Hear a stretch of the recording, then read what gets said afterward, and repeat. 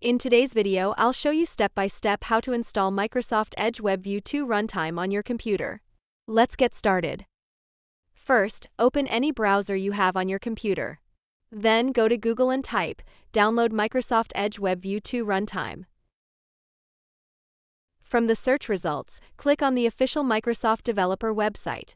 Make sure it's the correct site from Microsoft. Now scroll down a little and under the section called Evergreen Standalone Installer, you will see different versions. If your computer is 64-bit, choose the 64-bit file. If your computer is 32-bit, choose the x86 option. After that, click on Accept and Download.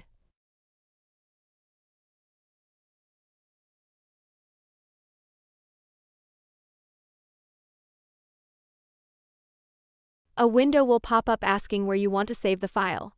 I'm going to select the Downloads folder. Then click Save. Once the download is complete, open your Downloads folder.